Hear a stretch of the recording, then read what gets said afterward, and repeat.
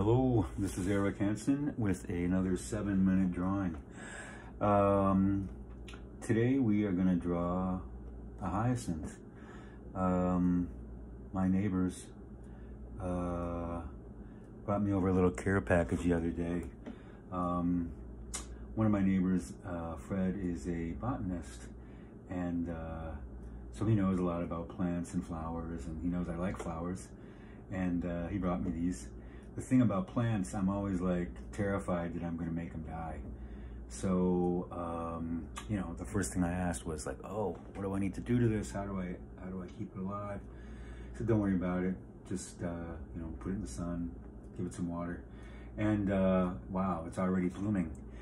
One of the challenges about drawing this is that the white is got to be the paper. So that's going to be the part that we kind of leave behind and don't fill in. So let's see how this goes. I've been doing these 7-minute drawings.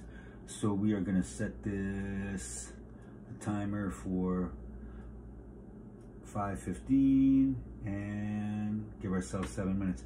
Now, you know, everybody can make a drawing. Everybody's drawing is going to be different. If you want to make a Michelangelo drawing, amazing, go for it. I look at those things and I'm like, they're so technically perfect, but they don't have a lot of life to them as far as I'm concerned. I generally like artwork that has, you know, more life to it. So let it be you. Make it the way you're gonna make it right now. Doesn't matter how much training you've had, how much you haven't had. Don't let those kind of ideas get in the way. Just do what you want to do, and you know, your flowers are going to be different than my flowers. I was a big fan of the guy Bob Ross. I don't know if you know who he is, the guy with the great big afro. He used to make these paintings, these landscape paintings, and he'd be like painting, like, well, no, this is how I do the trees. And these are my trees, but your trees are going to look different. And, you know, that's the cool thing. Celebrate the difference. Let your hyacinth be your hyacinth, and my hyacinth is going to be my hyacinth. Okay, I've talked enough. Let's get started. We'll set it back here to 5:15, and let's get started. Okay. Let's start with some of this green. Beautiful, right? There. And in some ways it kind of gets in the way of the flowers, but it sort of defines the flowers as well. Okay, we've got some more over here, more over here. We don't have to put it all in right this second. We can put some more in later. And then, yeah, okay, we can put more in later. But let's see if we can get some of these main leaves more solidly down. That's going to kind of ground us. So like when I'm drawing this, I can go like, well, where is that in relation to this leaf? And if I've got this green, let's call it a leaf, might have a different word, down, then I'm going to know where to put the white part. Hopefully that makes a little bit of sense. And again, you know, 7 minutes, it's not going to be perfect. It's not going to be a photograph. Best thing in these kind of situations, you know, sometimes like I want to erase, I want to make it a little more perfect. You can do that, but try and keep that to a minimum, because the thing is, you know, when you erase, that's just taking away more time from how you're going to delineate these flowers. Now, one way to do it is to sort of draw this is going to be the background color, all right? So sort of draw the outlines, the shapes of the flowers with our background color, all right? But instead of filling it in, leave it blank, okay? Okay, does that make sense? So we're gonna put the background color around the shape All right, we're not going to put it in the shape. That makes sense? Okay, here we go. All right, let's give this a try. Okay, we got that part going. That's this part here. Oh, and it's got some yellow in there. That's going to be fun to add. Okay, let's keep moving. One of the things people talk about when they talk about hyacinths is how they smell. They're kind of overwhelming, beautiful hyacinth flower smell. Well, guess what? I don't have a sense of smell. I have a really screwed up sense of smell, so I'm not smelling these. It's unfortunate because I want to know what a hyacinth smells like. People are always talking about that. I've had some hyacinths in my apartment earlier over the winter and earlier this spring, but you know, I just never got to smell them because that's not part of who I am. I have a really screwy sense of smell. I had a concussion a number of years ago, and with that really had a funny effect on my sense of smell.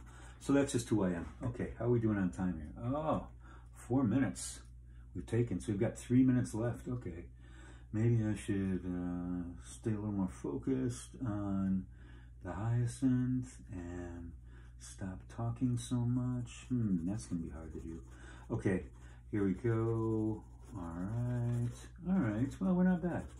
Okay, all right, now let's fill this in.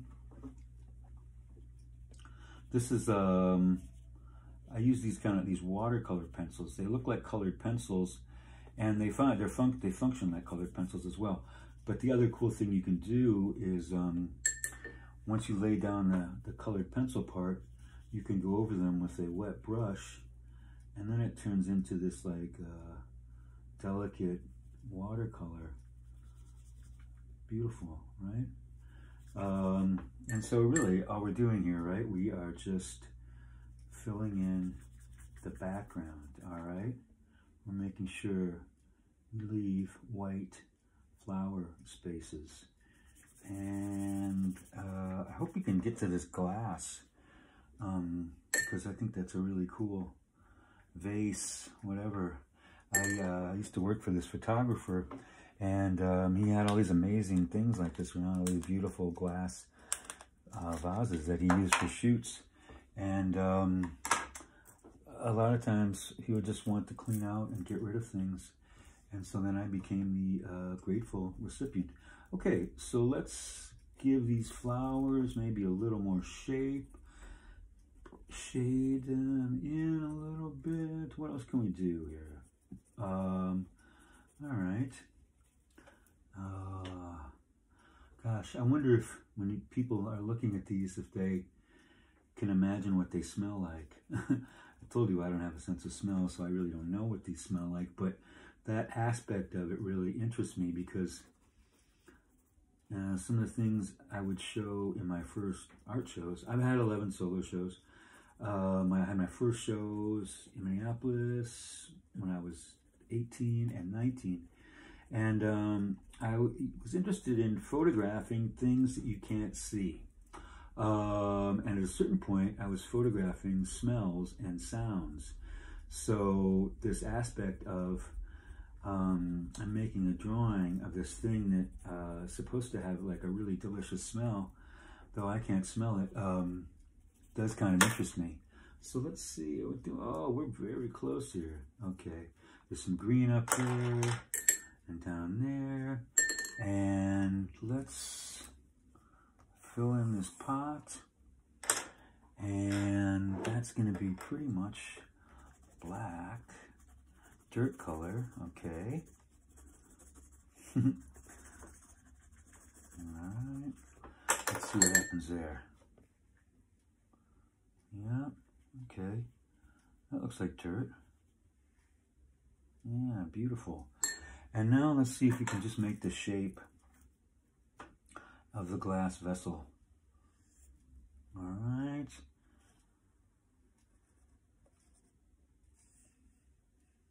Beautiful. Down there. And that's going to be pretty dark inside there. Cool. And let's just fill in this black. Make this the same color as the wall back there. And, oh, there we go. All right. Just under the wire. There's some hyacinths. If you guys want to draw something on your own and send it to me, I'd love to see what you're drawing. If you want me to give you a little critique, I can do that. Just send me your drawing. My name is Eric Hansen, and my email is supremehansen@gmail.com. Okay, have a good one.